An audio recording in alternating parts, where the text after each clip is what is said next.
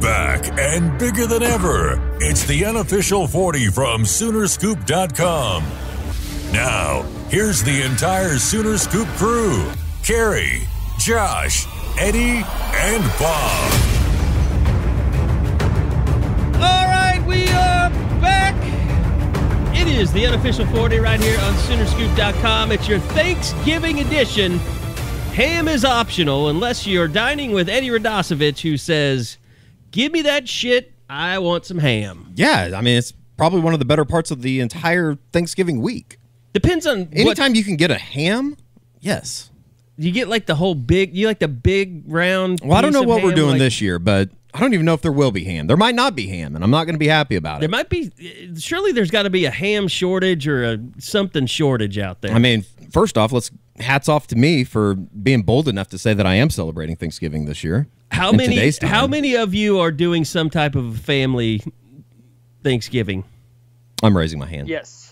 Last year we did a fried turkey, though. Hand raised. I was going to, but now I have COVID Eddie sitting across from me, so I can't see my family now. Nah, you're good. You're good. And I would never do a Zoom Thanksgiving. That's just never good. Holy shit. I am so done with Zoom. So done. So fucking done with Zoom. I hate it. I hate all these stupid interviews. I hate not seeing people in person. I mean, I've been teetering on the edge for a while. I might be getting pushed over. Yeah, I think it's over. I think it's over for you.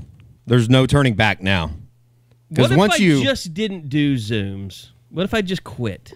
I mean, it'd just be more shitty questions for you guys to listen to. I'll start just having to play them all. We'll have to come in here and do like a separate podcast just to review. At least I could like fast forward and be like, F this, I'm not listening to this question. Well, you got to put markers in, though, to know when you can hear. I have noticed I cuss a lot more on the pod, including the F-bomb, than I've ever done before, because I have to do all the editing. I'm usually the one dropping F-bombs now. It's because the Zooms have started wearing me down, and COVID and all this shit, and not getting to go to the press box. It's all coming to a head. I think that speaks for everybody. I'm not like mad at anybody. I don't blame Mike Houck for anything. It's just the way it is. It just sucks. And I'm just done with it. It's shitty. It's not good. It's not a good situation. We gotta persevere. I'd be willing to pay for questions, like bid. I think that'd be pretty cool. Maybe we could do like a voting system. Like, he had a good week last week. He's first team. He gets to ask first questions. Like, I'd be pretty interested in that, too. Newspaper guys, I'm sorry. I'm sorry, Ryan Aber, Eric Bailey, Joe Bettner. I'm not leaving any of you out. He's coming after everybody today. But if your questions are shitty, the next week, I think you should be able to be put on second team. And then you have to go after Dean Blevins. What if there was like a varsity and a JV? Well, I would do that, of course. Oh, I think it'd be like we'd have to have a college football playoff committee. Oh God, I can't wait to see you think how Bob Stoops would be interested in ranking us. We could get Barry Switzer, Pat Jones, maybe. I mean, after last week, we need our own olds. After last week, you'd be on the varsity though with Ramondre. What did I do last week? Well, I'm just saying, like Pat Jones would have to. Oh yeah, he would have to rank you high after like show you a little bit of respect after the way that Ramondre after played. Our fight. Yeah. After our battles, about Ramondre. And look, I have said this before. I said this week. Like, I have never been saying Ramondre Stevenson is like Adrian Peterson in his prime. He's not Derrick Henry. He's not going to be the best back in the league, I don't think. But he could be one of those guys, and my best comp for him is like Spencer Ware. You remember him from LSU, played for the Chiefs? Mm-hmm. Like, I think that's who But Spencer Ware was one of the best fantasy quarterbacks for like 4 years. Running back. What did I say? Cornerback. He could flip over and play cornerback, maybe. This is what Zoom is doing to me. It's eating away my brain. I was scared to do an if you care moment there. Like, I backed away. You might get me killed. I do. By proxy. I'm all over Bob's the place. got a family. I'm all over the place right now, but I do have a is this racist moment for you. Oh, no. Thanks to the good folks at Nextdoor, at least someone that lives in the Old Silk Stocking District. Guys, where's that at? It's by the police station, kind of. Oh, okay. Okay. Guys, we are still looking for Coonsie, the pet raccoon. Oh, you haven't seen Coonsie? No. Oh, you haven't? No. Are you being serious? Yes. Oh, my God. Coonsie is lost. He's been all over the news. Are you serious? Oh, yeah. Yes. They got the news to cover. The news is actually doing stories about a raccoon 1,000%. with a racist name. Yes. It's not racist. He's Is a this- raccoon. From Idaho? Yeah, and they think he's in Kansas now. Oh, no. Oh, He this doesn't. is... How He the doesn't hell- look wait, like wait. a normal How are raccoon. they tracking a damn raccoon to Kansas? Well, They think Coonsie went all the way to Kansas. yes. This is... I mean, my sources She have told likes me. potato chips, Cheetos, cat food, dog food, and veggies. Oh, She yeah. walks upright like a toddler? Yes. Are you fucking kidding me? 1,000%. Holy shit, how have I not seen this? It's an amazing Yeah. story. It's It was a on Channel story of 5 a couple perseverance. weeks ago. It's a raccoon that only walks upright. I'm looking for the picture now, Carey, because your mind is going to be blown. Does Coonsie wear like outfits and stuff? No, it's a raccoon, and he has a brother that's with him. Okay, I gotta. There's got to be more to the. Okay, okay, she walks upright like a toddler. If you see her, please send a message so I can get a hold of Heather. It's important that we bring this fur baby home where she belongs, especially for the holidays. Mr. George Simmons showed up to help Aiden the cat, who was stuck 40 feet in a tree on the third day out of the goodness of his heart and his love for animals. What the f*** are we doing here? So this guy brought his pet raccoon with him because he was coming down to help with the ice storm. He was coming to help with the electricity. From Idaho? Yes. Yes. So he was like a lineman, Right. and he had a pet raccoon named Coonsie Correct. that is now And lost. Carey, when you see the size of this thing, This thing has got to be well taken care of. it is almost obnoxious. I'm looking for it right now. It's almost obnoxious to see how big this raccoon is. It's a unit. It's a unit. It's a big boy. Unit. Josh, you Can have we talk thoughts. about- Yes. Yes. What I just love that Carey. Eddie was like, Carey. all these other questions going on. we're talking about this raccoon, and Carey's like, well, does it wear outfits? And Eddie's like, no, it's a raccoon. Like, that's the line. That's where we're like, Look no, how that's big too it is. far. Look how Like, big it is. oh my god. My God. I mean, it has its own Twitter page. Oh, Coonsie yeah. the raccoon. SMC _ raccoonsie. This guy is still looking for Not this gonna damn give thing. up. Yeah, he's not going to give up. Like, there are Can we multiple. Can we accept this guy might not be Oh, working on all cylinders? you got problems. You got problems if you're carrying around a raccoon with you from Idaho. It's almost like it's a I just service thought animal. that there was someone in Norman that had a raccoon. I didn't know this was an international incident. Oh, this is a huge deal. In fact, I would say outside of the Trajan Bridges thing, this is the #2 story in Oklahoma right Well, now. what about Bookie? Well, Bookie's the #1 clickbait story. Oh, yeah, okay. But yeah, they're looking for him. Channel 4's done a story. I know Peyton Yeager has. Bob, did you say Channel 5 did a story? Channel Ogle, 5 is yeah. too concerned Abby. with the Ogle. OSU ball boys to do a story on Coonsie. Well, that's like that's the best part about all this is that when I said last week, I told somebody Are the OSU ball boys out looking for Coonsie? Well, because they probably need to be. They should be doing that. That would be a nice way for them to give a middle finger to Norman. I think the best headline that would the headline that I put out this morning was, what's more dangerous, the West Bank or the North End Zone? Well, I appreciate that Josh fought with people for a good 24 hours over it. I mean, there was some just serious like- mental gymnastics going on, wasn't there? My thing I is needed like a good war. It's been a while. Yeah, I guess you probably did. My whole thing is like I just can't deal with it. Like if you say anything other than it was wrong to attack a ball boy, like if you want to start arguing semantics, like, well, why were they there? Maybe they should have thought of it differently. Maybe they should have just waited. No, maybe they should have waited out of the stadium. No, maybe our fans just shouldn't have beat him up. How about that? That's the only way to look at this. Well, there's some people that don't think it happened. Video evidence proves that it did happen. And I love the guy. I don't know how many times you guys have watched Anthony West's video of it. I love the guy who kind of saunters up at the end and then starts yelling at the cop and like sticking his finger in the cop's face. My favorite is a security guard, 10 feet to the left of this, doing nothing. looks over no less than 3 times, and is just like, nah, that's just some shit I'm not messing with. It's late in this game. I want to go home. Like, he's just not going to be Didn't he get on his involved at all. phone, too, or something? He probably is the one that's putting out the video on TikTok. Yeah, maybe that's what he was doing. I'd respect him if he's doing that, content creator. I mean, you have to respect the hustle of the OSU ball boy. He intercepted that pass.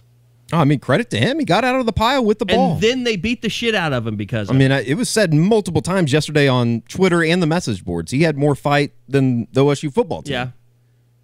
But the problem was the guy that was attacking him was wearing a jersey, I'm pretty sure. I don't even think that was a jersey. I think haven't it was a jersey. I haven't delved 35. into the was he wearing a Kevin Durant jersey? He was wearing a number 35 jersey, but it was maybe crimson. a Seth Luttrell. It was a Seth Luttrell throwback is what it was. Probably had pierced nipples then.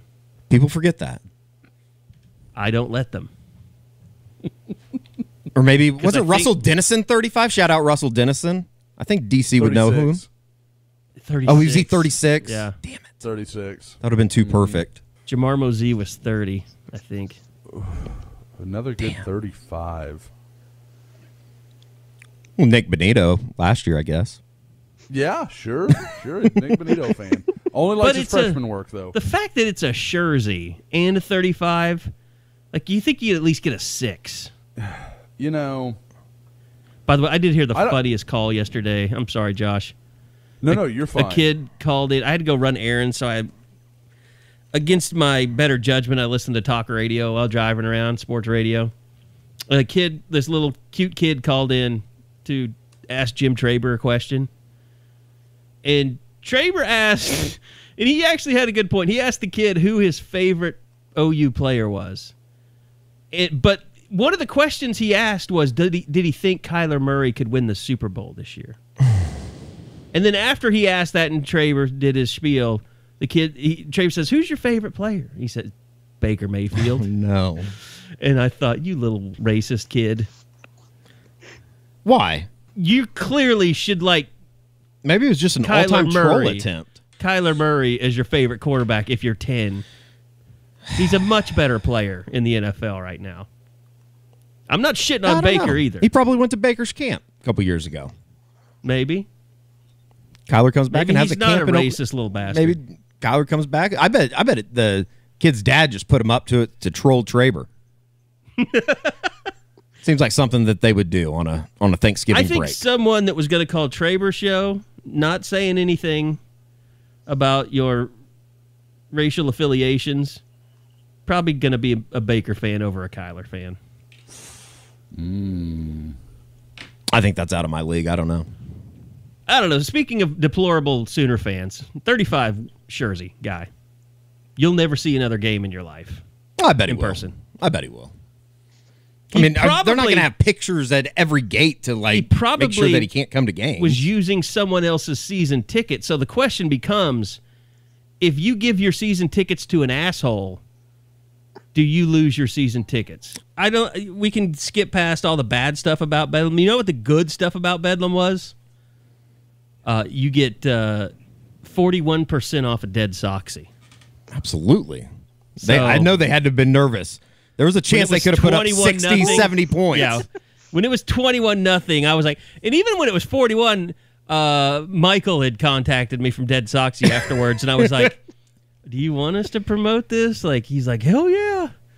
And he's like, yeah, 41%, that's great. It's a great deal. Everybody get some socks. We love having new customers. So, yeah, if you go to deadsoxy.com, put in the promo code BOOMER, 41%, you can think Oklahoma, 41% off of your Dead Soxy order. So if you're thinking about a good Christmas gift for the man in your life, or maybe just your son, your husband, whatever, go to deadsoxy.com. Great socks. You can get the crimson and cream color wave, whatever you want to, whichever way you want to go there.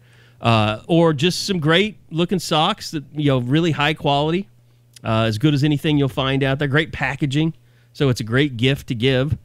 But yeah, 41% off. Great deal. I think it'd be a great idea. What you do is you buy yourself a pair, and then you buy a player on the team a pair, and then you contact OU Compliance, say that you want to send them to the player, and I bet they would be more than happy to get you in contact with him. I will just say, try that on for size. See what happens. And make sure that you tag me on Twitter when you do it, because I want to see that happen. But when you contact compliance, you want to be very clear that this is as a reward for their great performance on Saturday night. You're thanking them with those free socks, and I think that's got to be made very clear. I think we should send a pair of socks to Bookie. I think that'd be great. Like, there you go. Because instead, you weren't able to congratulate somebody on a lot of love. You weren't able to congratulate somebody on the Zoom call today, like some. So you can congratulate them like this. Oh God. I think it'd be a good idea. I think this is all coming together. I did tell Isaiah Thomas Happy Thanksgiving. That was pretty homery of me. I think that's within the spirit of the holiday. It's part of the holiday season. I think there's going to be a lot more Happy Thanksgiving, Merry Christmas, Happy Hanukkah, whatever, over the next month, because it's better than saying something else. Everybody's been so mean to each other over the last 8 months. Well, and Carey, it makes up for the fact that you won't be able to take all the gift baskets by the guys' houses on Thanksgiving. That's true. So that's true. That's or are they going to be full of fireworks? What kind of gift box? Just or give rides to the airport. Is it Tiff's Treats? What's the one? Isn't that something like that? Hey, if somebody's sending out Tiff's Treats, make sure that my name's on that bag, or at least coming to my place. That place is awesome. Mm-hmm. I think I know that place, and it is awesome. Down in Dallas? Yeah. Yeah, it's unbelievable. I want to say I've been here, but I could be wrong. But one of the things Lincoln did this week was because nobody else has done it or tried to do it, he basically not defended Bookie for what he did, but defended Bookie for why he continues to play, which that's the Olds take, which is he should never shut that up. He should never be on the field again. And the fact that Lincoln Riley plays him is an affront to football. Which that's a hardcore Olds take. It's like I don't understand how. I mean, I get that people can get mad at Bookie. It's and right I up there with a don't give people water at practice, honestly. Well, I mean, as Eddie as I talked about, that was something I was raised on. You know, he was raised to hate trainers, and I was very anti-water boy in my house. That was our real battle cry. So, but like Bookie played well.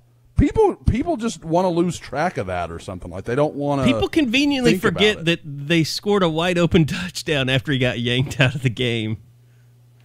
Like I don't know that it was his, the fault of the person who came in for him, but clearly the defense just let a guy run wide open into the end zone and catch a touchdown pass. Yep. I don't.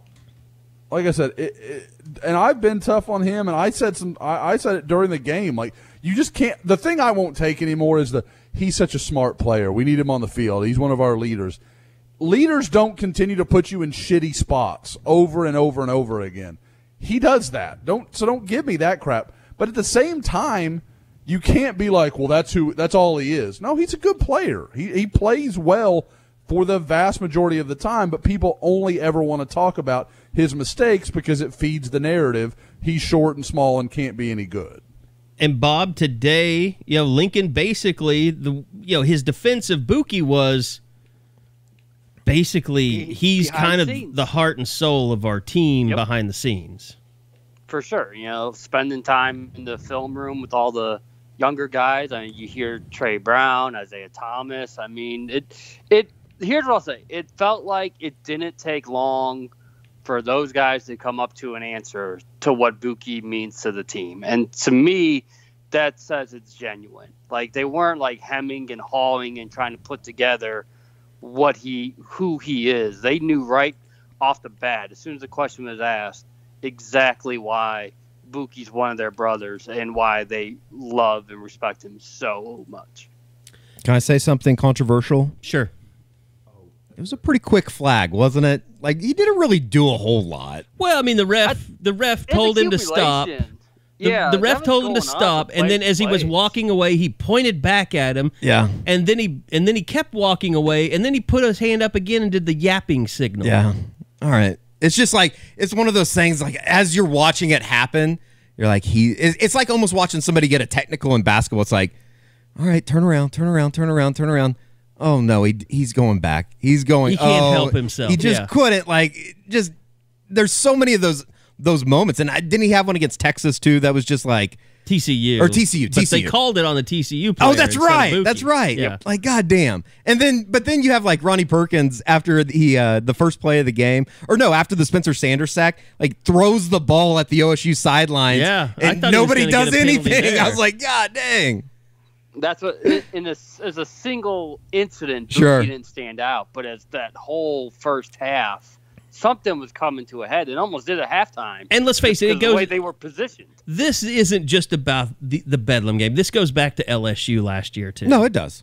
And Oh, yeah. you can't. There is no defense of some of the stuff that Bookie's done, both on the field through play, on the field through some of his actions. But I will say, I think everybody's said it. He will sit in there and answer every question, and is probably one of the most mature guys in the interview room. But that doesn't count for anything. Fans don't care about that shit, and nor should they. I think what it is like there's a weird relationship between OU fans and anything defense that it's a what do they call that? Dysfunctional relationship that neither side really knows how to get along with each other. Yeah. Like, it's just, there's so many things that have happened in the past. It's kind of like a bad marriage. It's like, you forget to pick up eggs at the store, and you come back and your wife, instead of just being mad at you, she says, well, you f***ed my sister back in high school. Yeah, we just hope that we don't come home one day and Keith Morrison's standing on the doorstep because it's a murder-suicide inside. But anytime anything happens, everybody has really long memories, and they throw it right back in your face. I mean, I think he goes back to he's supposed to be the savior of the defense. No, you're right, Bob. Absolutely. The fact that he was just a 5-star, US yeah. Army. I mean, Intercepting supposed to be the Trevor guy. Lawrence first series of the game. saves Carey, Cooks' job, and nothing ever happened like that. Well, guys, I mean, think about The fact that he saved his Carey career. Cook's job is probably his number one thing that he's ever accomplished. I don't think that's One a good of thing. the few guys that I think Carey Cook's ever really battled for, really fought to get Bookie. Yep. I But he only had to get rid of. He only had to beat out Nebraska. Well, Clemson. I know there were visited other Clemson, teams, but I mean, the yeah. fact that he committed to Nebraska kind of made you say, this kid's a little Yes. different. Yep. Well, I mean, that was when Mike was going to turn that whole thing around. Mike, God, what's his last name? Mike Riley. Oh yeah, Was going to turn that Oregon whole thing State around. coach. Yep. But He's done better Yeah. than Scott Frost did. But I mean, compare his career to Justin Broyles. How is it that Justin is he's okay? They're kind of fine with him. You don't want him out there on the field that much. I mean, when you talk to fans, but there's not that anger. There's anger towards Bookie, really hostile. And again, most of the time, Bookie's playing pretty good football. It may not be dominant, and you can certainly say over the course of the Iowa State game, he's had moments that were really bad. I mean, games that were really bad. But most players do. There's just not that same anger and hostility towards most of them as there is Bookie, and I think it's just because he's not the guy they wanted him to be. Right. And defensive back, you always see the error. You don't have to know anything about football to know when a defensive back has made an error. I think it's easy to make assumptions about Bookie based on the way he carries himself, that he's Instagram famous, that he had the sledgehammer, that he seems to. I think people just assume this is a kid that always puts the cart before the horse. He doesn't earn anything. He's just been given a lot of stuff, and he kind of. I mean, that's just what I don't see it that way. I'm just saying I could see how kind of general olds would view Bookie. I think that's fair. I mean, I think that's absolutely fair because I remember the first time I met him coming in. I don't want to say like he was given anything. I mean, because he's not like a kid that came from some easy background or anything. He's got some history, but you kind of thought, oh, he's this 5-star kid. He's like you said, big on social media. He's got the wild hair. Like oh, he's just going to be this kind of diva. I didn't get that at all from Bookie. Like he was incredibly nice and gracious with my time. He might be the best player on the team to talk to. He's fantastic to interview. Like I think if fans met him, it would change their opinion because I think they have an expectation of who he is, and that's nothing like what he really is like. He might not be a football player, but I truly believe he's going to he'll make something out of himself. And it may be as a motivational speaker. I mean, he might be like George Clooney's in Backpack or whatever and Up in the Air. Like he's going to be successful. I really believe that because as a person, it's weird to say this. He does get it off the field. I just don't know. He's just got that weird ass, switch that flips on the field that doesn't match up with who you know him to be off the field. He's truly one of the more polarizing figures that has come through here in a long time. I mean, I truly think that of all the guys that have come through here, he's a very interesting figure. And I think Curtis Bolton would shoot off at the mouth all the time, say whatever he wanted to say. Yeah. And people liked him more. But let's be honest, the defenses that Curtis Bolton were on sucked. And I think that it's almost become a bigger story in that Bookie is on one of the 11 guys out there that is on a defense that I think we can officially say is kind of back. Yeah. That should be the story.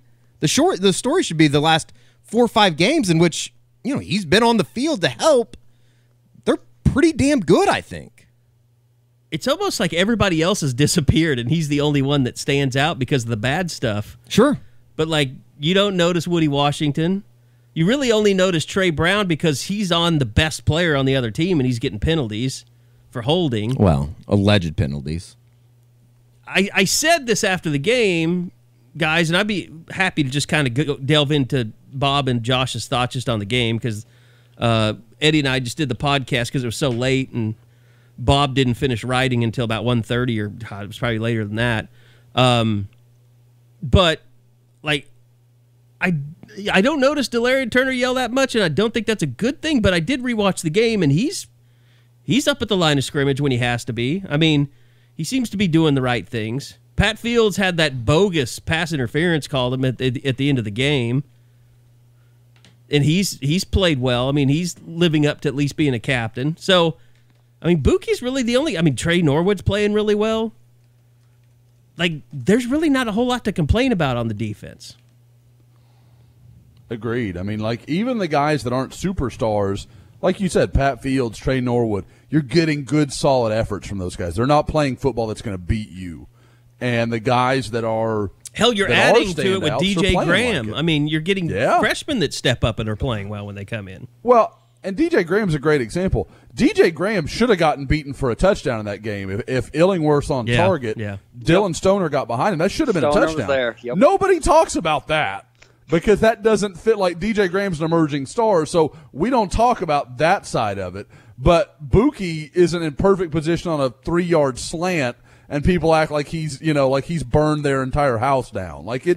It's just one of these things where, like I said, you've got to fit these storylines all the time. But yeah, I agree. I mean, and I've said it, in some of the idiot breakdown I've got going, is I feel like guys, and you could speak to it better than me because you're talking to these guys, but it feels like the confidence that is starting to come from that defensive line and how dominant it is becoming is starting to feed the rest of that defense. Now, and some of it is completely relatable. The DBs don't have to cover as long because the defensive line's on them. But I also think it's just a level of play is being raised. Guys are expecting more out of each other, and I think everybody's getting accustomed to, if I don't make a play, he's going to make a play. It's literally a change in culture is what we've seen. And it's fascinating that it's happened right in front of us over the last year and a half. There's been obviously some bad spots of it, but you're completely right, Josh. I think there is like a accountability almost, like we don't suck anymore. And some of the guys that have been around for a while. Ronnie Perkins just flat out came out and said, we think we're the best defense in the Big 12. I'm glad that Isaiah Thomas could confirm that today, too.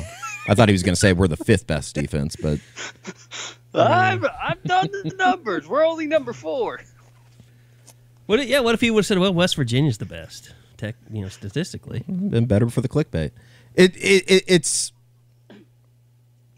pretty insane, though, just as far as, like, there is a different mentality down there. And maybe it carries over and it comes through Zoom a little bit, I guess, better because it's like, look at what we've done over the last couple weeks. But there is something that it feels more real, I guess, is probably the best way to say it.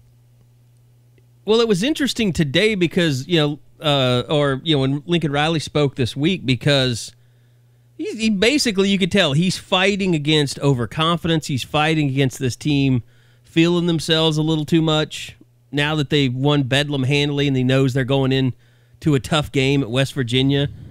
I think he knows, like, if you go and you don't play your best, you could lose this game, which is absolutely the way to approach it.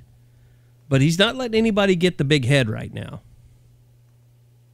At least he's attempting to. They make enough errors where they shouldn't. You think of the second and third quarter, Bedlam. Will anyone ever watch those again? Those are it's awful. Soul-sucking. Unless you're a punter and you want to see that Reeves Munchchow boomer again. You guys are real assholes. You're just rubbing it in that I'm literally in the fourth quarter right now. Like, I'm going through this. Well, it gets good in the fourth quarter. Yeah, the fourth quarter is at least good. Second and third. I just slogged through the second and third, though. I didn't skip the middle. Dicks. Well, that's the price you pay. You got paid this month. You're good. I did. Indeed. No, but overall, Bob and Josh, just let's talk about the offense, kind of your impressions there. Obviously, Ramondre Stevenson, what you're watching, Josh, in the fourth quarter. I don't know if Josh made it through the game Saturday night. We could tell you were teetering. You were kind of wanting to fight, but you were. Yeah, I know you had a lot of moving, so it might have been warranted. But Saturday wasn't bad. It was a good thing the game wasn't played on Friday or especially Thursday. Thursday there could have been a Twitter homicide. It would have been bad. I sent you guys that picture of our house just in chaos, and it's not perfect by any stretch. There's probably still 10, 12 boxes kind of in various places around the house, but for the most part, it's a house. So yeah, Saturday was interesting for sure, but I definitely finished it. I won't lie. Part of getting the report card out so late was that I was like, God, I'm tired. And I really had tried. I was like, I'm going to stay up and I'm going to do the post game with them. And then I was like, nope, that's just not happening. Nope, not going to happen. So, but yeah, now, watching the offense, I mean, the stuff that stood out to me was I feel like you're starting to see better work all around outside. We've talked about the playmakers emerging, but now, like, you're starting to see Drake Stoops pick up blocks that he was missing early in the season. And I think that's why you're starting to get some longer runs. Ramondre Stevenson, as Bob said, I think during the game, it was OU's first 30-yard run of the season. And, so you're starting to see these things starting to come together where it's just better execution all the way around. And you said it during the post-game pod, guys, but I thought Spencer Rattler, it's kind of been overlooked. I thought he played a great game. He played the exact game they needed him to and didn't get aggressive with the ball, didn't try to do too much, took what was there, and did it without arguably his favorite target, Austin Stogner, on the field. Yeah, he's just been able to adjust without Stogner, without Hazelwood. He just has got a better feel of who he can trust in a certain moment, and he's just making all the right calls. And you look at, like, no one has, 6 or 7 catches. He just spreads the wealth to everybody. And it feels weird because we're coming off of Marquise Brown and CeeDee Lamb and D.D. Westbrook. to kind of see this all combined type of effort. But that's really what this season has been about. And you figure it's only going to make Rattler better in 2021, but he's done a great job of just adjusting the last 4 or 5 weeks of just of knowing who he needs to go to at certain times. And guys, I think the one thing about the offense that makes me realize how much better it's playing is I really felt like that was pinnacle Lincoln Riley, Baker Mayfield, Kyler Murray era Lincoln Riley as an offensive coordinator. And I think that's the first time I felt like some of that magic dust that he sprinkles in a long, long time. I mean, how open was everything that they tried? Yeah. Yep. It felt like even that last Weiss touchdown. I mean, yeah, like it was everything. it's just like the OSU defense just finally broke. And it just felt like, I mean, they could do anything he dialed up. It was like, okay, you got an option there, take it. Like that Mikey Henderson was wide open the entire day. I don't know how they never adjusted to that. He really screwed them up, and they showed it a lot, Josh. And you've seen it a lot. The GT counter, the GT power stuff, like that totally screwed them up, and they never figured it out. Well, you could tell in the first half that OSU was just, that's not going to beat us. We're not going to let that play beat us. And they were so focused on it. And you could tell Riley went in at halftime and said, okay, we're going to run some counter off of this stuff. We're going to do some different things. Counter's the wrong word to use. But, I mean, we're going to use that as a dummy. You know, like that's you look that way. Rattler broke a couple of runs specifically built on they were reading Marquise Hayes and Tyrese Robinson. All those linebackers flowed that way, and they ran that little quick option to Ramondre Stevenson to the left side, I think late in the third quarter, maybe early in the fourth. But either way, I mean, they were using that as, okay, if you want to do that, that's fine. Here's what we're going to do. And I felt like once that happened, Oklahoma State never got off their heels. They just couldn't, like, okay, we're going to deal with that and this. And that's just hard to do when you're tired and exhausted. And I mean, that was the thing. I thought Oklahoma State's defense played a pretty respectable game, with the exception of the first 6 minutes. They were just beat. I mean, they were on the field way, way too long against a really good offense. Stevenson was 12 carries for 21 yards in the first half. Yeah. But OU kept going with it, and then they wore down. And, I mean, 26 for 141. So it looks like they just dominated. But that was just mostly late third, and the fourth quarter was just a clinic. It felt towards the end of the third quarter, it was like they're getting ready to pop one. It felt like it was getting close, and then obviously the first couple of plays of the fourth quarter, I mean, it was just downhill after that. That's kind of when Ramondre started going. Yeah, for sure. 8 yards, 6 yards, 11 yards. And then as soon as Mike Gundy punted on that fourth down, it was like they were done. I want to, real quick, Josh, and I know this, everybody wants to hear us talk about OU, but just what'd you think of the Mike Gundy game plan, both of you? And it's weird because I feel the same as you guys do. I'm doing the Monday Morning Idiot, which is obviously an Oklahoma-based story where I'm watching what OU does, but I can't stop commenting on some of the things I'm seeing. Yeah, it's just fascinating. He's got all this lateral action, and they're running sideline to sideline, and you're like, "What? You've got a great tight end. Why are you not using him to go right at the guys that there's tape of struggling with exactly this kind of player? Instead, you're throwing out in the flats to Brennan Presley or running wide on that third down with Chuba Hubbard. Like, you're playing right to Oklahoma's strengths. They want to slant you to death, and they want to run. They want to run to space. Like, that's what they're built on. And you're going to play this game? It just didn't. It didn't make any sense, especially for a guy that had 2 weeks to come up with whatever he wanted to do. I just think something's got to be wrong with Chuba. There's no way he's healthy, right? Well, they showed it during the game, and Holly Rowe basically said it right as the game started that he wasn't 100%, which kind of contradicted what they had tweeted out right before the game. And then there was a play, and I can't remember what quarter it was in, but Chuba Hubbard got tackled like from the side, and his foot got caught underneath his body as he was going down and kind of bended awkwardly, and like it was before halftime, And it then, was that pass they threw wide to him when Pat Fields hit him. The ball kind of skipped to him. I know exactly what you're talking about. And then he hobbled around, and he didn't come out after – or he was going to try and come out after halftime, and because Holly Rowe was on the OSU sideline the whole time, and she was like, he's told the coaches he thinks he can go, and then it was a while before he came back in again. So, he was pretty banged up.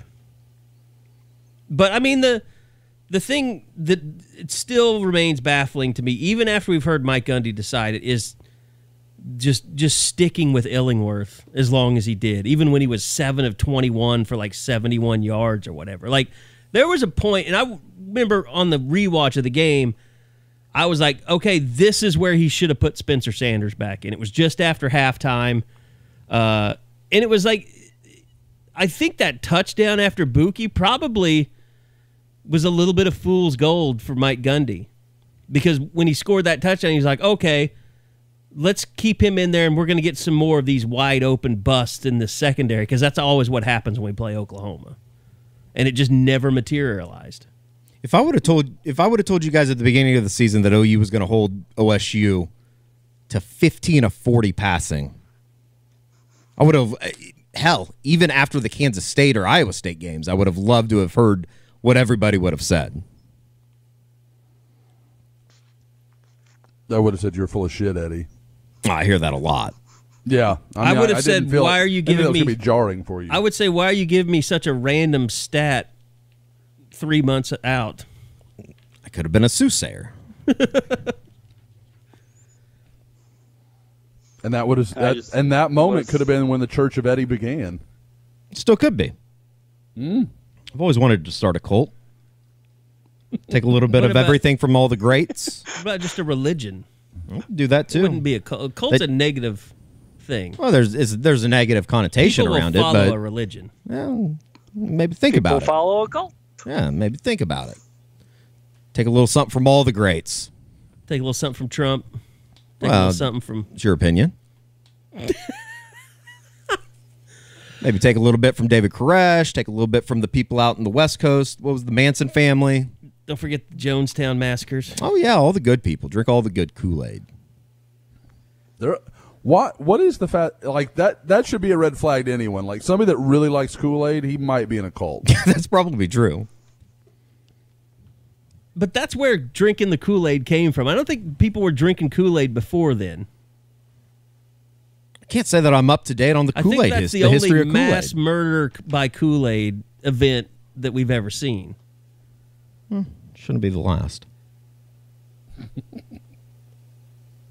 Okay. I tell you what, we didn't talk any recruiting last weekend. Bob, let's get into the latest there. And I'll let you kind of just run the ship here. But things that you guys have been looking at lately, offers that have gone out, buzz that's out there. Let's hop to it. Chop chop. All right, Josh, first I'm going to go with who me and Eddie saw. And we finally saw a good performance. Finally got one under our belt. Jordan Mukes and Choctaw able to beat Putnam North 20-7, advanced to the semifinals. Who'd they beat again, Bob? Who's that? On the Panthers. It's still a great day to be a Panther. That's right. That's right. PC North, I believe, right? Is what you're talking about? Is West even still a school? Is it even still standing over there? You did kind of pay for that performance though, because what else was happening while you were watching Jordan Mukes? Oh, Tylen Shetron. Yeah, obviously going off. I mean, it's just it's like clockwork. And I fully expect while Josh goes and sees Kamar this weekend, he'll have 7,000 yards. Eddie's been a little bit of a jinx. That's been awful. It is not. In the Been cooler. a rough year for you, buddy. Yeah. That's why two or three pass breakups by Mukes, that's enough for us to classify that as a win, because that's not what we've had throughout this entire season. But usually play safety.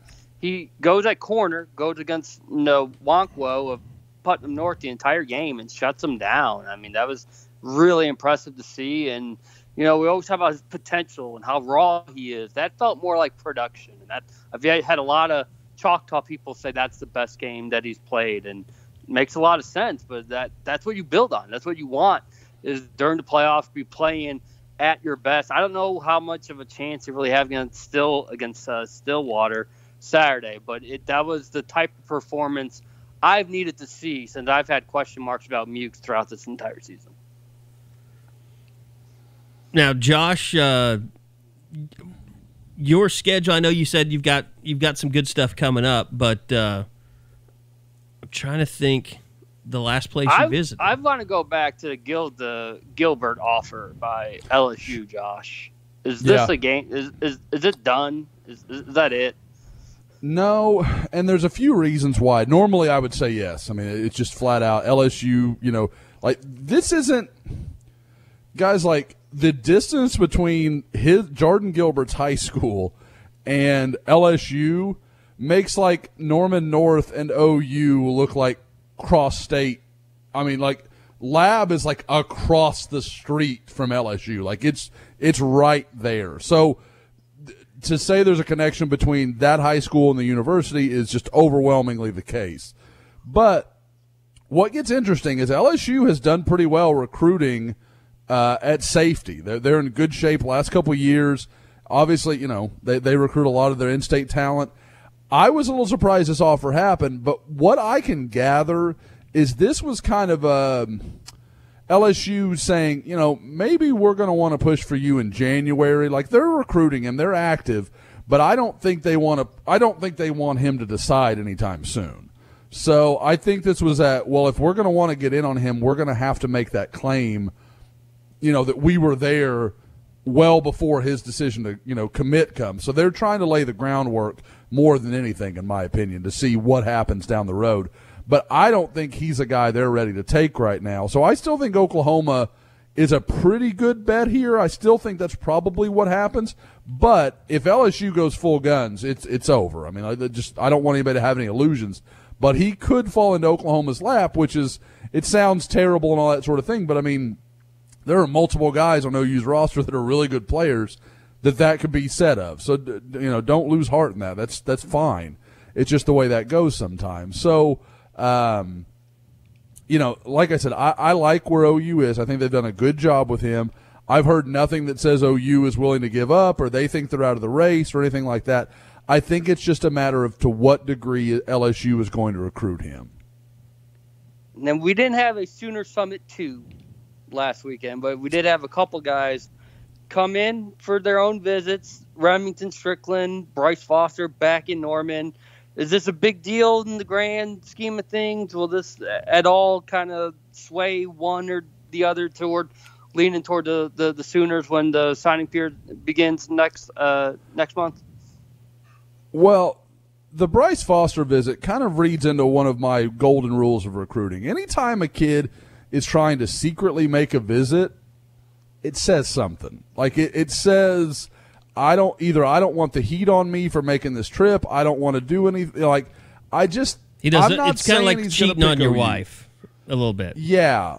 Like if there's nothing to hide, why are you hiding? So like it's a funny kind of way to look at it. Now I'm not, again, A&M and OU, I think it's a dead heat. I think it's really close. But to me, there's some out there that like, oh, well, the A&M's playing good. Surely he's going A&M. Guys, as a guy who has to make that Oklahoma trip a lot, you don't make that drive if you don't have to or if there's not a real good reason to do so. And for him to make that trip up there, that tells me Oklahoma is as in good a shape as anybody in this recruitment. Now, there's no lying. I mean, it worked out really nicely for Oklahoma. They had a big game on a weekend in which A&M got hit by COVID. He's probably not going to go to Oregon. Texas got hit by COVID. I mean, like, there's all these reasons, and it just worked out really, really well for Oklahoma. So that's part of it. But he didn't have to go anywhere. But like I said, that's probably the last visit he'll probably get to take because he's going to be going through his own playoffs here very shortly with a Katie Taylor team that is expected to go several rounds deep. So this is I think it's a good sign for Oklahoma. I think it tells you where OU is with him. The other one is a little more interesting. Remington, not more interesting, but it's just a little bit different. Remington Strickland, he made no chance to hide it. He wore his OU shirt to the game. he was out there taking pictures. He was very much into it. Good-looking kid. Talking to him, he is impressive. There's no doubt about it. He is a guy that Oklahoma likes as a center, and talking to him afterward, he really talked about just watching Creed Humphrey and how much he likes his game, and really just almost kind of every snap I can learn something from the way he does things. So I think there is a real connection there. And again, another guy that's an A&M legacy. He's got family that went to A&M. I think that's the two schools it's going to come down to get to in his situation as well. But in both cases, A&M and Josh Henson just don't have the track record of offensive linemen that Oklahoma does under Bill Bedenbaugh, and don't have the national awards and all these things. So it's it's kind of a question of what's going to win out there. Oklahoma could win both. Oklahoma could win neither. They could split. I mean, it could go a lot of different ways. But like I said, the fact that A&M made that offer and Strickland still came up to take that trip, I think it says a lot. I think Oklahoma is very legitimate. He's got a long relationship with Bill Bedenbaugh. So, like I said, we'll see what actually ends up happening. But I think Oklahoma is still very much right in the thick with both of those guys. I have two thoughts. What a badass move it would be to have a center named Remington. Oh, yeah. He should legally change. He should change the spelling of his first name. Is it not the same as the Remington Award? No, it's his is like Remington, like the razor. Yeah. Oh, okay. Yeah. And the other thing is, if Bryce Foster does pick A&M, we should tell these people on next door that we saw him pick up Coonsie and take him back home with him.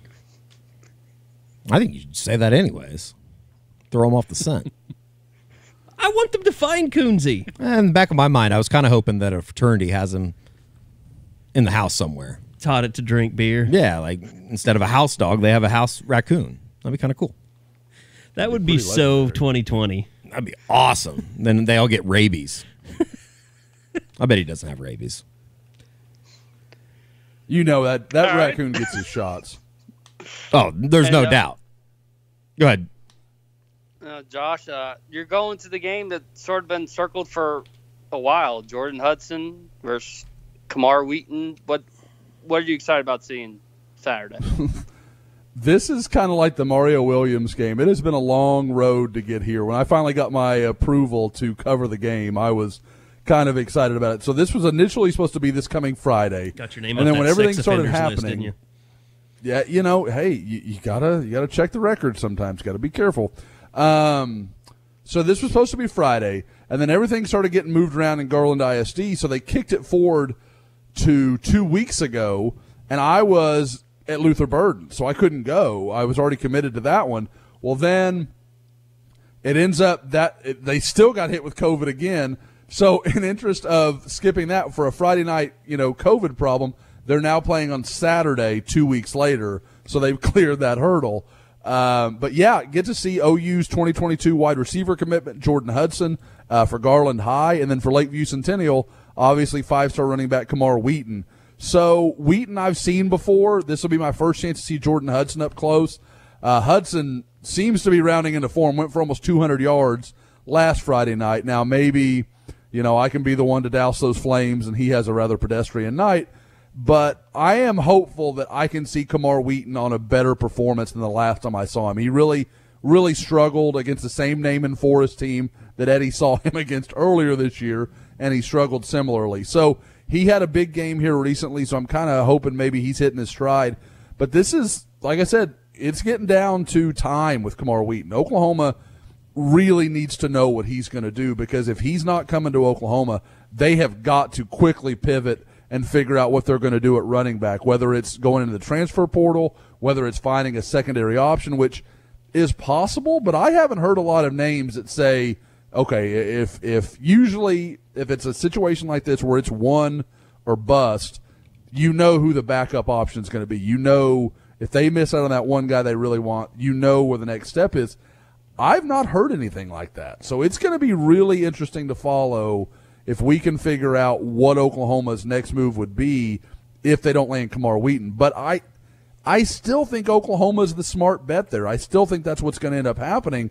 But it's I mean, it's a feeling. It's not anything I would say I know, because with Kamar Wheaton, you can't know anything.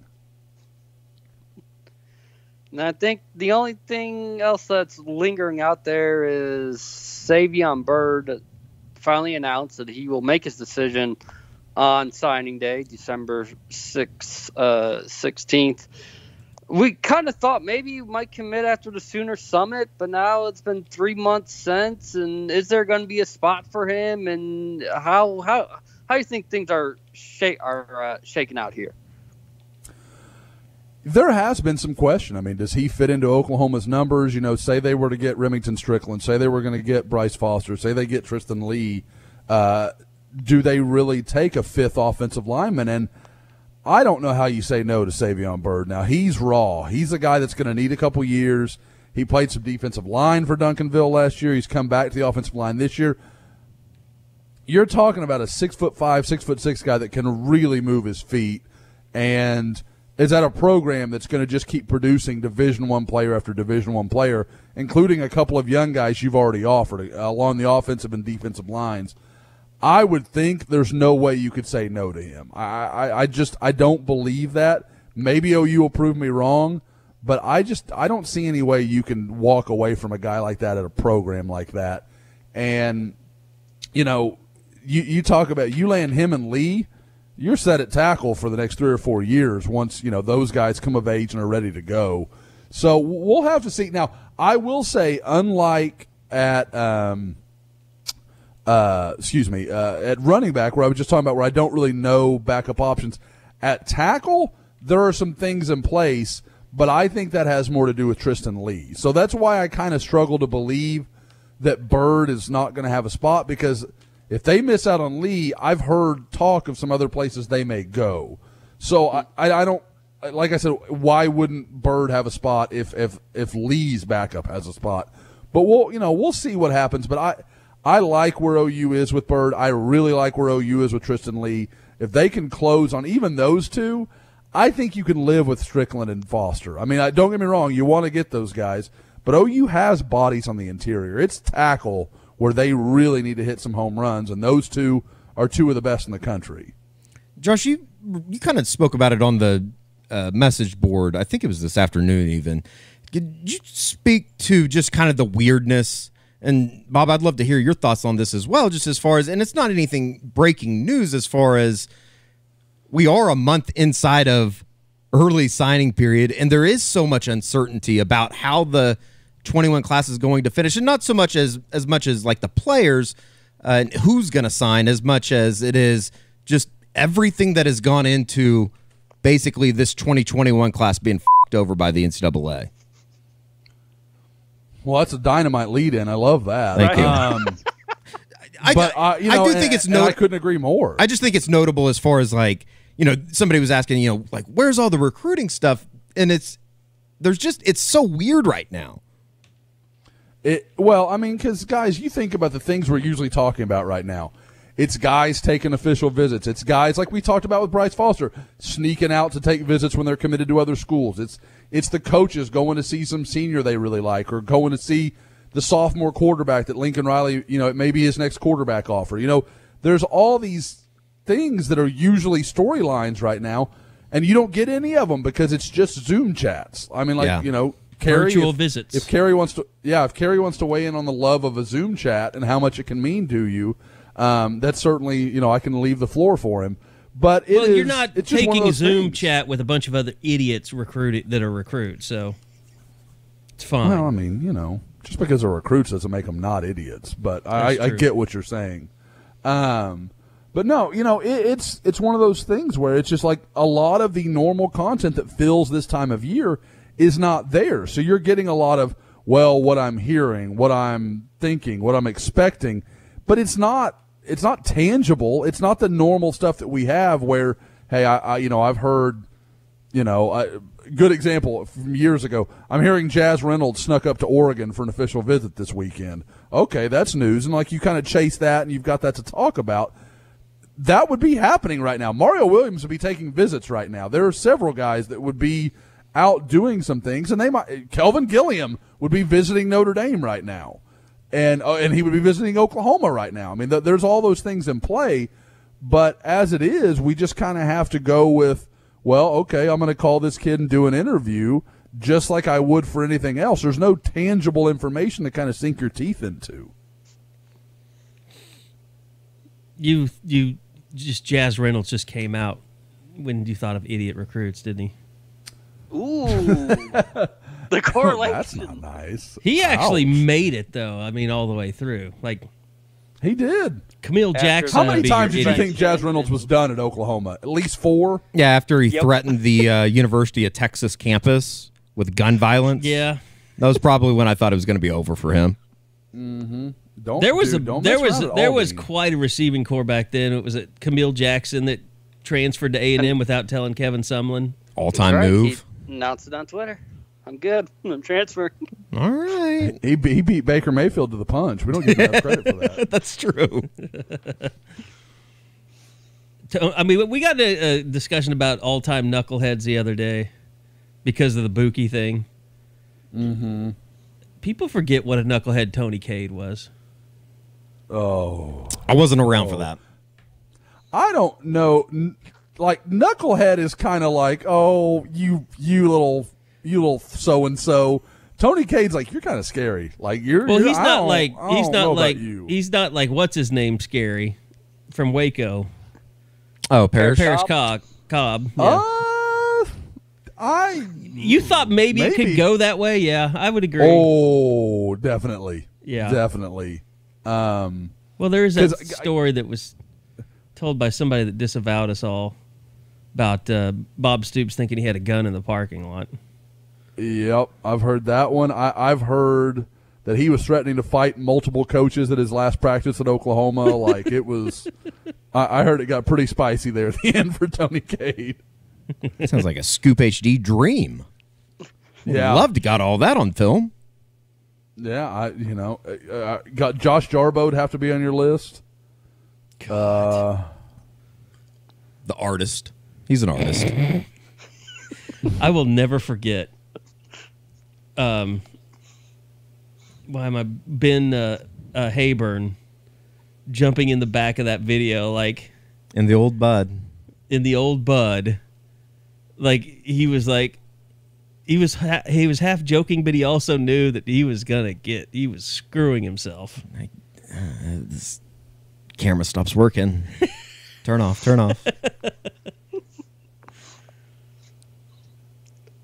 Okay, Those were good times. That's my list. Those were good times. Oh, we could go through the whole knucklehead collection. Brian Zimple doesn't get enough credit. Oh, as boy. as a knucklehead. Brent Rawls, there's another good one Yeah. from long ago. Brent Rawls is the one that everybody brings up. You got to throw Bomar in Oh, there, yeah. too. Yep. They're all one and the same. Who was Rawls' kind of, was it Jake Hager? Was that the guy that he ran around with? There was some stuff around that OU Texas weekend that year that I there can't was some talk kinda about any of wild this. rumors, if I remember right. Yep. I can't speak Okay. about any of this. Okay. Yeah, there's OU's Were out you, there sharing. were you the There's no accomplice? No. doubt. Were you dealing? God damn it. No. Yeah, that's how I got that's how I got all my info back in the days. Hey, whatever gets it done. Hunter Friend Wall was somebody's pretty dad. big knucklehead. Yes, I remember some of those. I was on campus for some of that. Let's just say he would often get caught coming out of people's windows. There's so many ways that could go. He liked to steal stuff. Really? Now that part I hadn't heard. I guess I better not say stuff like that. You're going to scratch that on the later, aren't you? Oh, You're I'm just gonna too be me lazy going, to do really? that now. Yeah, you got me like scared now. I'm wondering if I need to start watching what I say.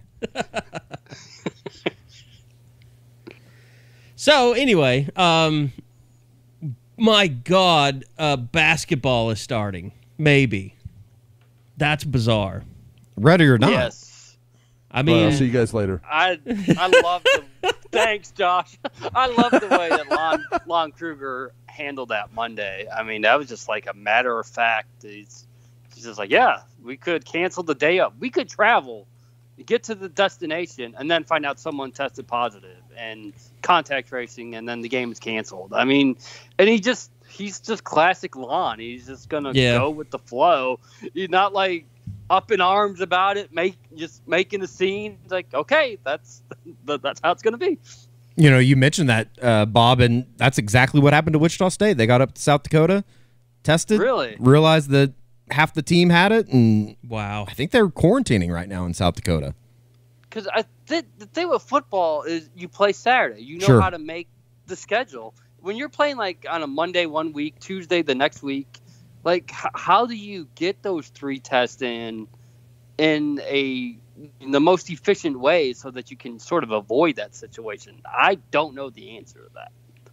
It seems like it doesn't seem impossible, but it just seems like it's going to be a mess.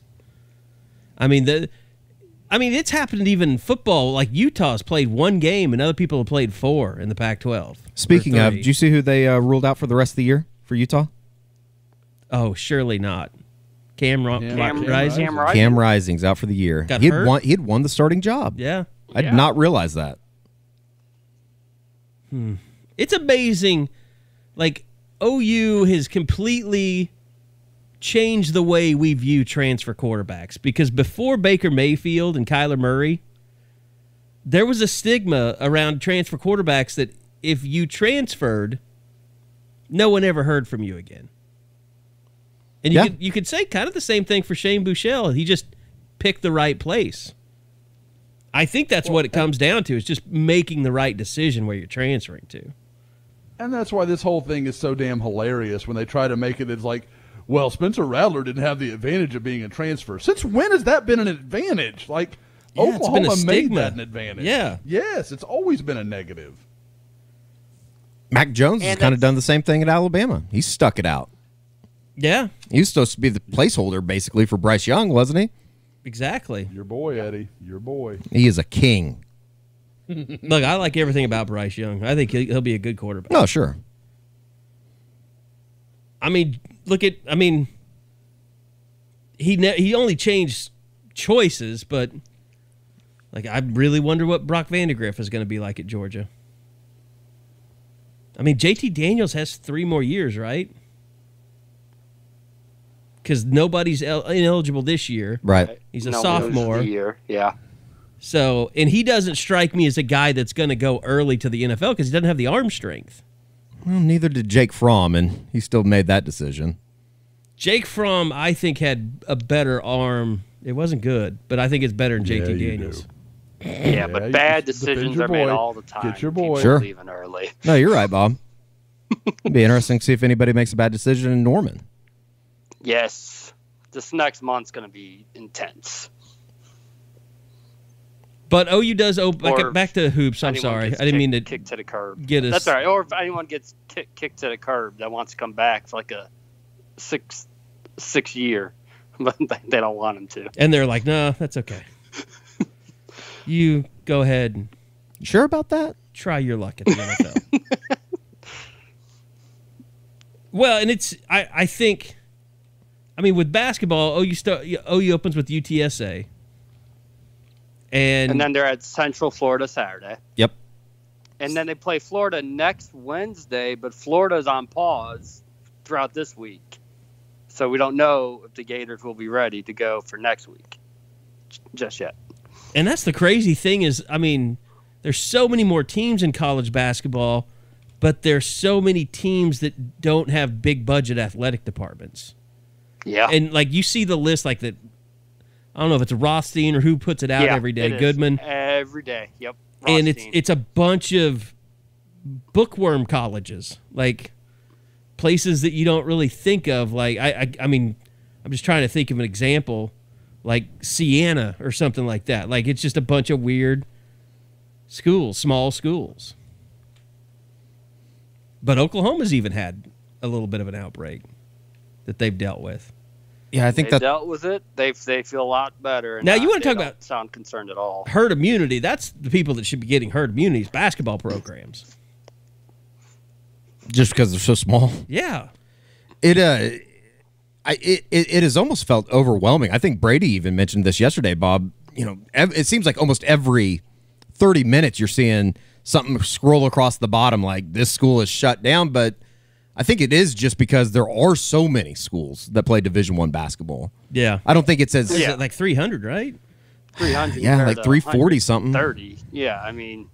And the bad thing is they're starting at the worst possible time. They're starting at the time when schools knew that they had to shut down because of Thanksgiving. Yeah, the spike rates are, double of what they were when even football was starting back in August or July.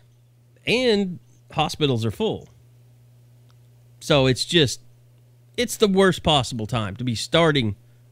Like the NBA, yeah, they got knocked out, same as college when they closed the tournaments. Like I was talking to Lon this morning, and he was kind of recounting, what they went through getting ready to play.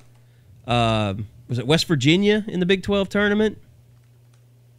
And they were there ready to go, and then they canceled it, and they haven't played since.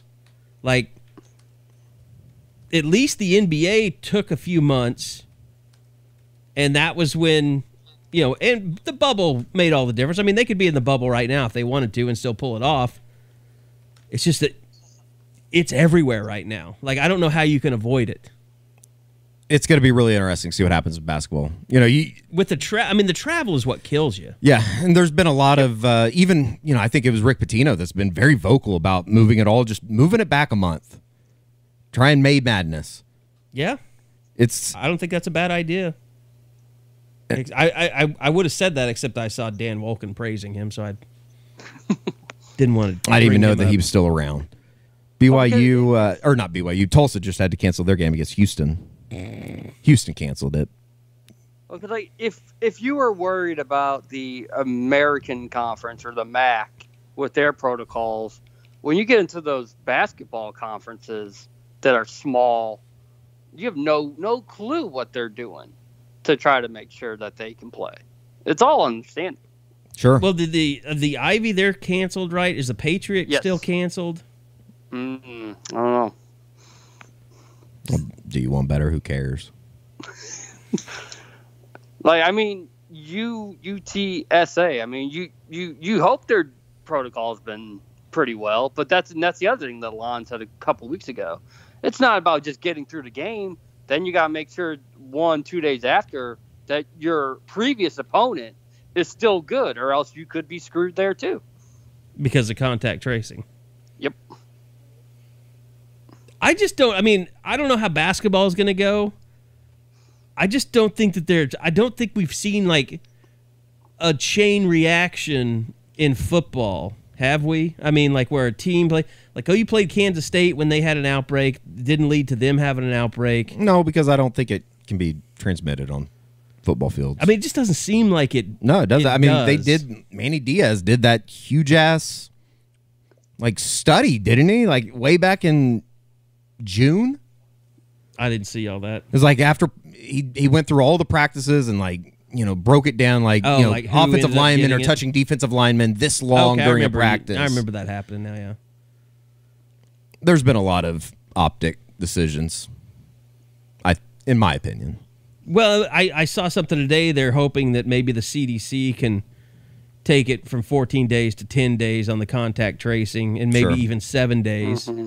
And if that happens, it kind of opens things up a little bit. But, I mean, that really is the key. I mean, it's just like the Big Ten, that 21 days or 28 days with the monitoring. I mean, it's awful. It's ridiculous. It's awful and ridiculous. And it's not awful because you're protecting people from COVID. It's the contact tracing. You can do enough tests to clear people before then. You're just being too careful, probably. Yeah, I would agree. So, yeah, I mean, it's going to be really interesting seeing because basketball, like you said, you play so much, you travel so much more.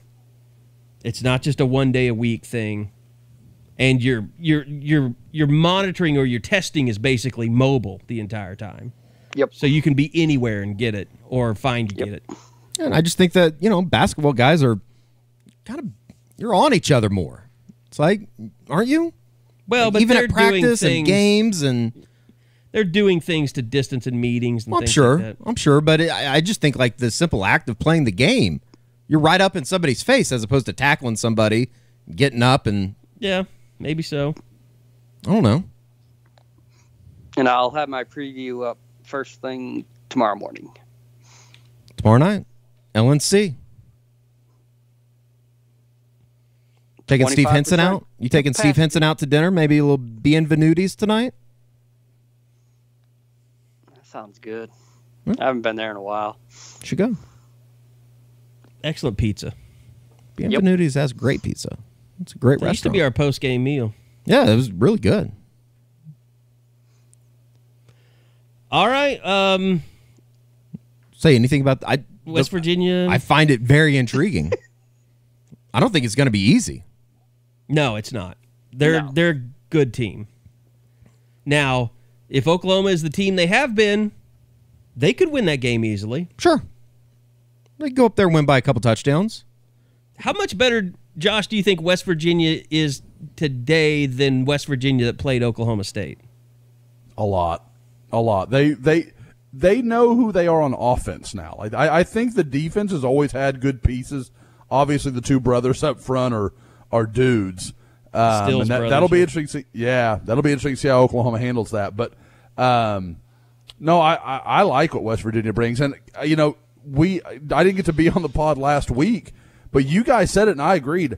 I thought West Virginia was a much scarier game for Oklahoma than Oklahoma State was. I just night game, Morgantown. I know, it's not the atmosphere, even if some people are trying to make that a storyline. I don't know any of them, but I've heard talk.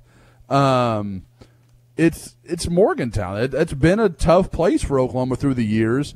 And again, it's a defensive line that's going to beat Oklahoma sometimes. They're going to make some plays because those two guys are no doubt NFL guys. And then offensively, it's just I don't think West Virginia can block Oklahoma all night, but that's a better offensive line than what OU went against last week. So I think this is going to be an interesting game. I do think Oklahoma is better, and as long as they can avoid big mistakes, kind of like we talked about earlier with Spencer Rattler, just doing what he needs to do, I think Oklahoma is going to be okay. It's just that I think the margin for error is smaller. Bob, what was the catch this week with Spencer Rattler kind of maybe hinting that Stogner was already out for this week? Yeah, because he kind of said with Stogner being out, it's good that Braden Willis is back. So I didn't know if he was saying because of last week, Yeah. or if he was already insinuating that Stogner is going to miss the upcoming game. Because the way he phrased it, it wasn't like past tense, but it was present tense that could have meant past tense type of deal. I'll have to look at the exact wording. There's a lot of we scenes too, so I don't really. It's hard to parse grammar from college kids. Jared Daggie's had a really good year. Yeah. Poor Austin Kendall. Austin Kendall wasn't any good. He was never any good. Well, I mean, him and Baker battled it out, didn't they? So Or did I mean, Kyler. So did Kyler. So did Tanner Mordecai and Spencer Rattler. I love a good quarterback competition. Now, if you want to tell me Spencer Rattler and Jalen Hurts battled it out, I might believe you. Maybe. There's no way that Kyler Murray battled anybody. I think it's pretty apparent that Neil Brown's a pretty good football coach. Yes. I didn't know how good he was the first year, and Dana look at that. He left the cupboard bare. Well, and he they had did- to kind of. It wasn't that he left the cupboard bare. It's that the Dave Groening, is that his name? Groening, the defensive coordinator that they fired. Oh yeah, he was a They madman. chased everybody off. That's probably true, too. They lost it seemed like about 12 safeties during COVID, the shutdown. No, they lost everybody. Yeah, and they're good on defense. They're the best Done a defense good in job. the Big 12. Done a really good job. But Neil Brown has done a masterful job. I think that's I probably thought they why were going to he's- be a shit show. It's probably why he's a name that's coming up for South Carolina right now. Yeah.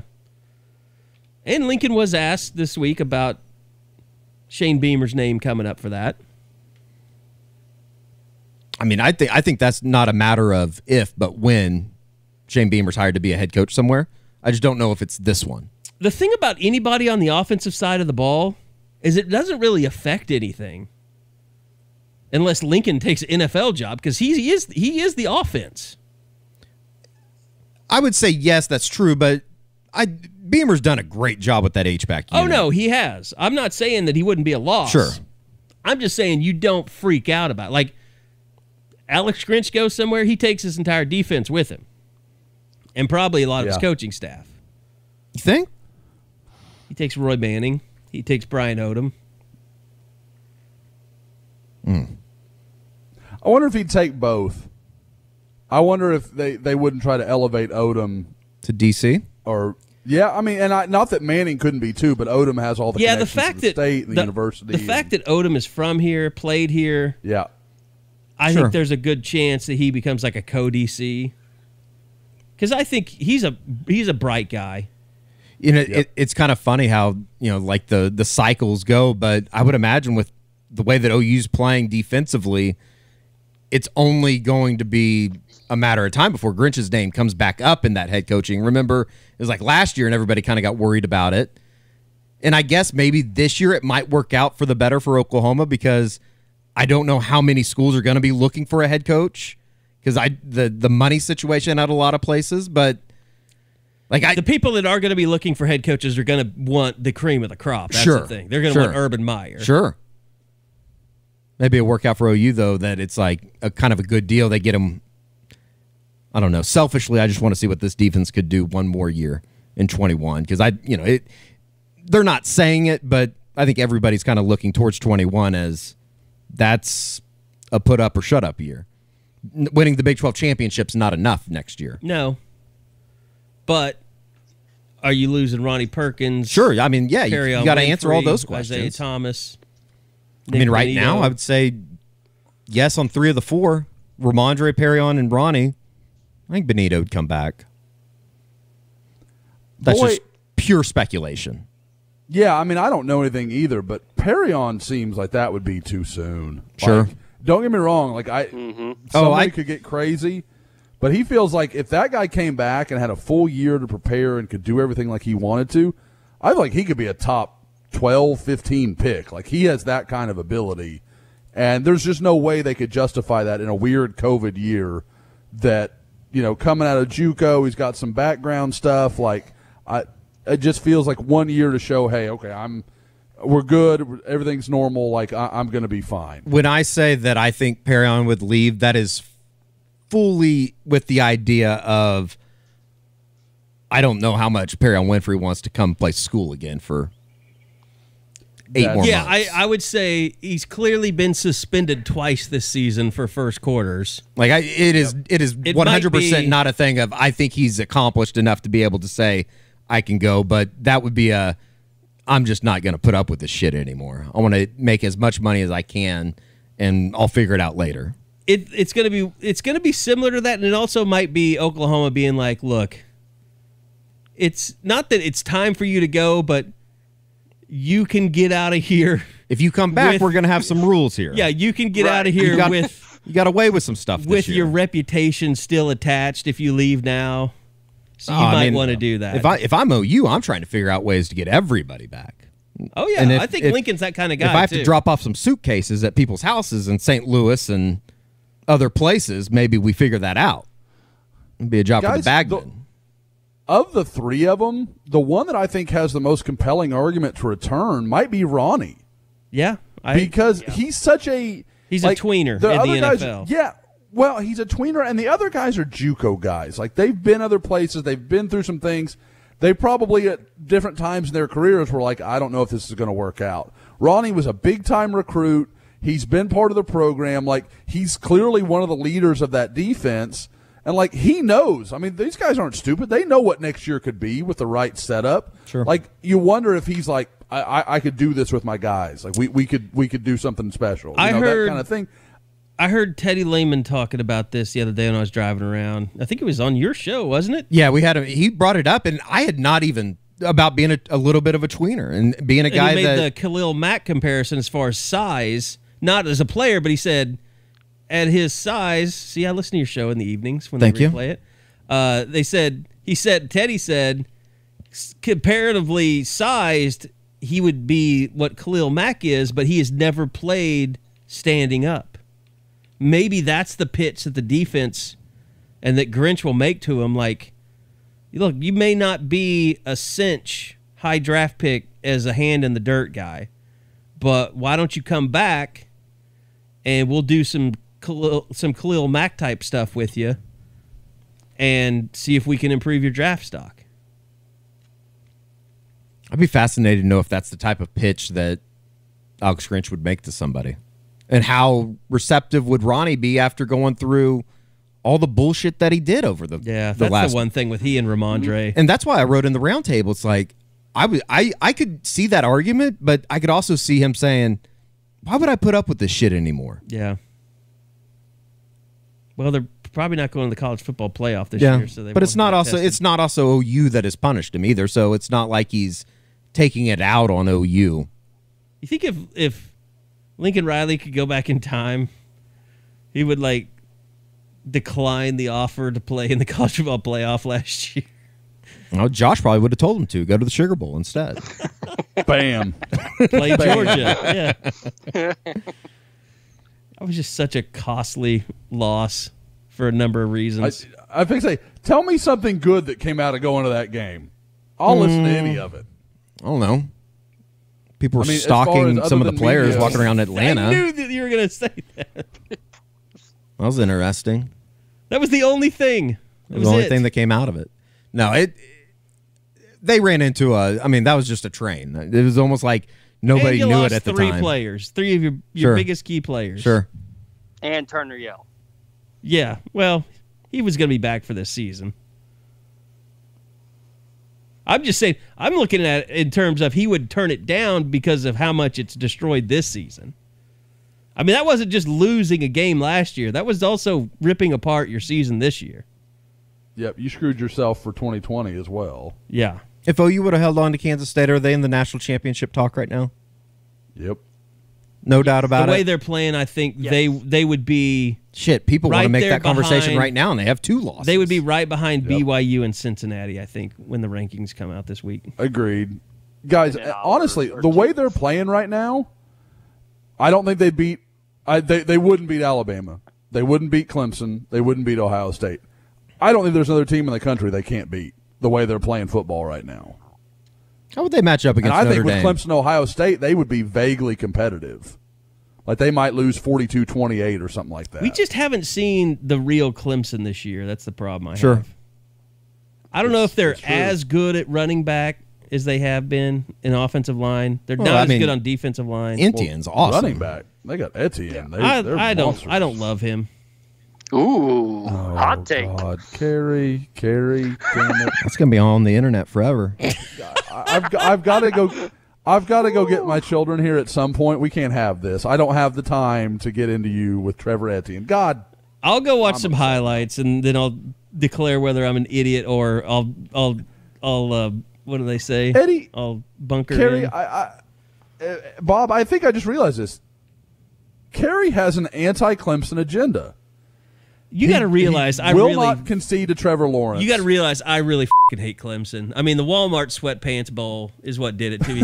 Yeah, they ruined you. They absolutely ruined you. That was a tough one. Well, just dealing with their media contingent, they're the worst. They're the worst. And Dabo's the worst. The very next year, you played them again. The very next year had the same media contingent. Clemson's worse than A&M. Really? It's different. I feel like it's different. It's that same level of weirdness. Okay. It really is. But okay. It's just the thing is, A&M worships the weirdos. Like Billy Lucci is their king. They accept it. Yes. I don't think Clemson accepts it. No, I don't. Because it's just such a new thing. They're just kind of losery people. When I think of Clemson, I think of jean shorts, and then I think of Dabo. It's like a triangle. Dabo's working harder than any coach in 2020 to cancel himself. I know, and he like keeps trying to. And it's like at some point somebody's going to do it, but nobody's taking the bait. It's because he's at Clemson. He's like, if Mike Gundy were winning championships, he could say all the shit that he's been saying and nobody would do anything. That is true. He could wear all the OAN T-shirts he wanted and nobody would say anything. I think that's a fair way to put it. You know what would be interesting is if Shane Buechele leaves SMU after this year. If I was Spencer Sanders, I might call down to SMU and see what they're doing. Are you saying that you think that Spencer Sanders' career is essentially over at Oklahoma State after Bedlam? Yes. There was a point like when I panned down to Illingworth. Are they going to move on to Gunnar Gundy? It's interesting. I think Carson Cunningham threw that out there. Like, there's some Bob Simmons vibes there, as far as like bringing your son in. Maybe he's the reason he stays on and then leaves. Yeah, but after his that. son was rated really high as Nathan a recruit. Yeah. Nathan Simmons. Yeah, he just wasn't as good as people thought he was. I mean, he could have. I mean, it was a battle, wasn't it, between Colorado and Oklahoma State to sign him? It was. Who was the kid that he wasn't better than? They had a good back that year. Jamal Fobbs. Jamal Fobbs. So, yeah. That's who. Is that right? Okay, yeah. He was a good player. Yeah, and you're right. Jamal. Nathan was a good player. He just wasn't as good as Fobbs. I mean, you guys have seen Gunnar Gundy a lot. He's a good quarterback. I mean, solid. Yeah, it's kind of like I took issue this week with, and I have nothing against Jessica Cootie. Jessica, you do a good job, but she did a thing on Drake Stoops, and when you get into this thing about people that don't, and it's with everybody. It's not just Jessica. You get in this thing of trying to portray every walk-on as like some guy that came out of nowhere. Like, we all saw Drake Stoops in high school, and we all said to ourselves, that kid could really play. He'll get a scholarship somewhere. He's not OU good. And then as it went on, we were like, well, he'll probably just walk on at OU. Like, we all knew what he was going to do, and we all knew he could play. And we knew, now it's Charlie Kohler, not Kolar. We knew he could play. We thought that Jordan Evans could play. But people did not offer them scholarships, not a lot of big-time schools, but you knew they could. It's not like he was just some, shithead just out there roaming around that nobody knew about. Everybody knew about Drake Stoops and Isaac Stoops and Charlie Kohler. So, this whole thing about they said he was too small, they said he was too slow. Nobody said that. Maybe Alabama said that, but everyone who watched Drake Stoops thought, damn, that kid's really good. I wonder where he's going to play college football. I don't know. I don't know why that bothers me so much. It just does. And hey, Carey, welcome. This is my life. I have to hear about guys that were underappreciated. Oh, the Josh Jacobs thing, recruited. is the king of it all. I mean, God, you had to say his name. Can we just not say his name? It's a trigger for me. He's having a good year. He's a really good football player. I said as much in high school to anyone that would listen. Although, have I told the Kansas story? I've told the story that I reached out to some people around the Kansas program and was told they were all set at running back for that class. We're good. Kansas. We're straight. Well, that's why Kansas is running a good program right now. There's a reason your staff got fired. Yeah, but that staff is better than this staff. I agree. That might be a fact. David, I thought it was criminal David Beatty got fired. I think he would have done something if given time. I think did he get fired as much as it was like we need to get you gone because there's some shit going down? I think it was, we can get less miles. We got to get rid of you. Really? Yeah. Because that stuff about the violations, that was I always felt like that was kind of trumped up BS. I thought they used that to get him out of there more so. Well, they did, but then when it went to court, it didn't hold water. And they basically had to pay him everything, every penny of his buyout. I think what it boils down to is just a big distraction to get the FBI off of Bill Self's case. Seriously. I could see Kansas doing some shit like that. It's amazing that they fought, that the University of Kansas fought all that basketball stuff Yet they called David Beatty a cheater. Yeah. It's the most obnoxious thing of all time. I think that's why everybody hates Kansas basketball. Still waiting for them to get... It was all just to try and get out of a buyout that they didn't want to pay. I don't think they thought he was a cheater. They wanted to save some money. Is he still helping down at Texas?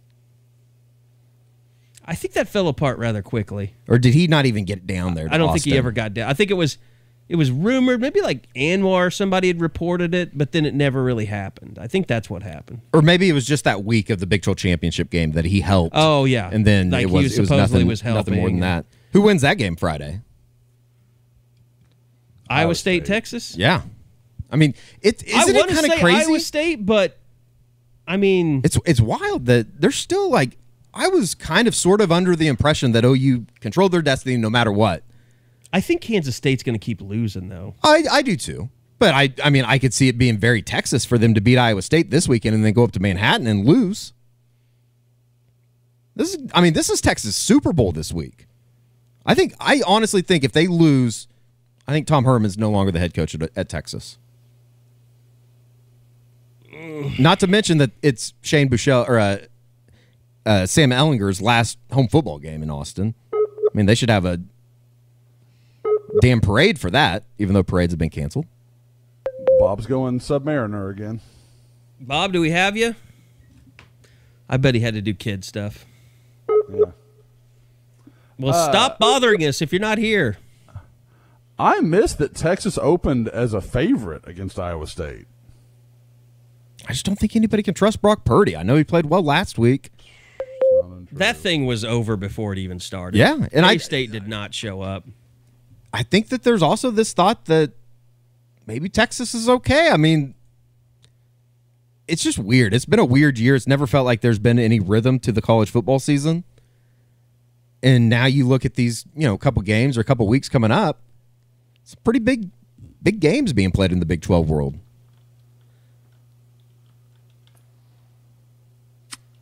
It's as fun a year as I can remember in the Big 12 as far as that goes because there's so many scenarios that could play out if one thing breaks wrong or goes the other way. Like you said, it feels like we know what's going to happen, but one game goes differently than you think, and all hell kind of breaks loose. I mean, I would love to see OU Texas in the Big 12 championship game. I think it just comes... I just don't think it's going to happen. I just think it comes down to we're talking about OU and how well they're playing, and they are. I don't know about Iowa State, but I do know that OU is capable of playing at a higher standard than everybody else. Sure. And the rest of the Big 12 is just not great. No, it isn't. It'd just be something if OU makes this miraculous turnaround, and then Texas is the one that screws it up for everybody, and OSU and Iowa State play in the Big 12 championship game. Like how 2020 just messed up would that be? Yeah, that would be pretty weird. There would be some takes on the internet about that. Because it goes to the fourth place team, right? And Kansas State would be the fourth place team, and OU lost, and OSU beat them. Be insane. I don't think that's going to happen, but it's still out there. But if West Virginia was the fourth place team, that would mean West Virginia, what? Then it would fall to Kansas State, the fifth place team? Well, I mean, it would depend because West Virginia plays Iowa State next week. Okay. And it depends what they would have to do this week, obviously. I don't know if Texas beat Iowa State. I mean, if Texas, West Virginia could definitely beat Iowa State. If OU and Texas went out, OU and Texas are playing in the Big 12 championship game, which would just be another incredible 2020 moment. But that would also have to have Iowa State losing twice. Well, they would... No, because someone other than Texas. Well, Texas would only have lost twice. They would have the tiebreaker against Texas. But OU wouldn't. That's why it falls down to Kansas State. Oh, I see what you're saying. So Iowa State would have to lose to Texas and West Virginia for Texas and OU to play, which is possible. That's possible, yeah. West Virginia is going to have a really interesting role in how this season closes. Sure. They're kind of the team that nobody talks about. Mm-hmm, they are. Now, they are a different team outside of Morgantown. I certainly wouldn't expect them to roll into Ames next week and win. Yeah. It'd be interesting.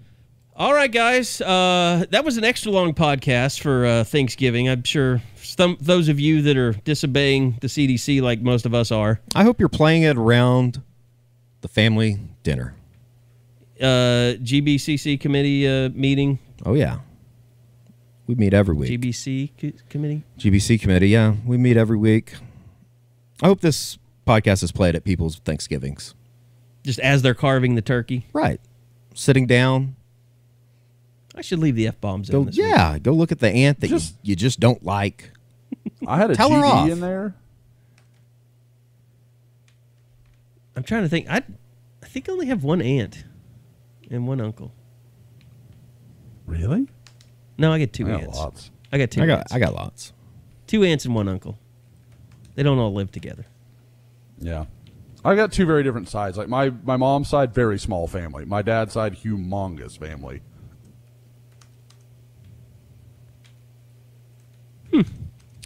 So are you in Oklahoma for Thanksgiving at all, or are you staying down in Houston? No. We'll come up for Christmas, but Thanksgiving, we tried it a couple of years, and even when it was just Tiffany and I, it's just a pain, man. It's hard, and like I said, it's a meal. I mean, for those who want to be Thanksgiving warriors, it's a meal, whatever. I'll come up for the holidays.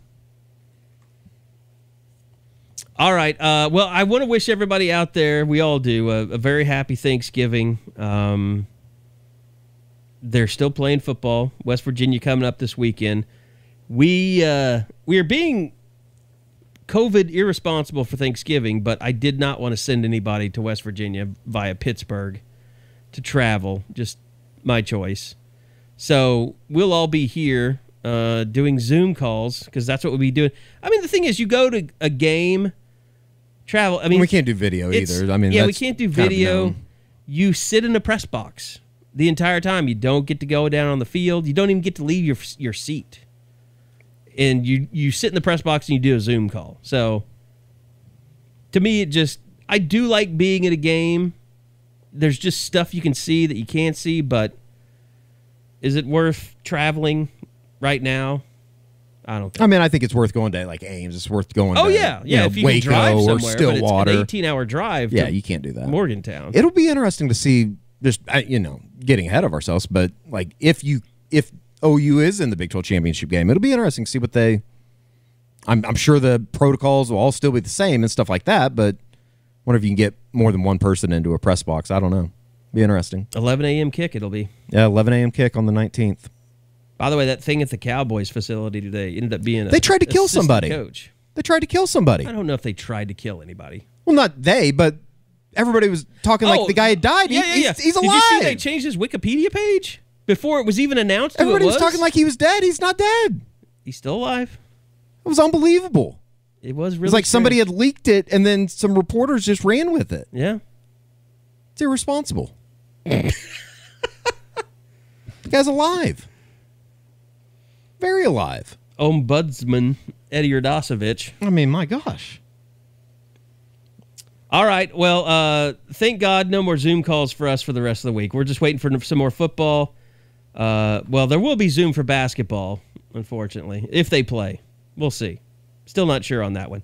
So thanks, everybody, for tuning in. Happy Thanksgiving to you and your family. I hope it's a great one. Be careful out there. Mask up. Be safe. We want everybody coming back healthy. Even if you're like us and breaking recommendations, not laws, recommendations and going to see the family. So thanks, everybody, for listening. Thanks to Dead Soxy. Remember, use that discount code BOOMER for 41% off thanks to that Bedlam win.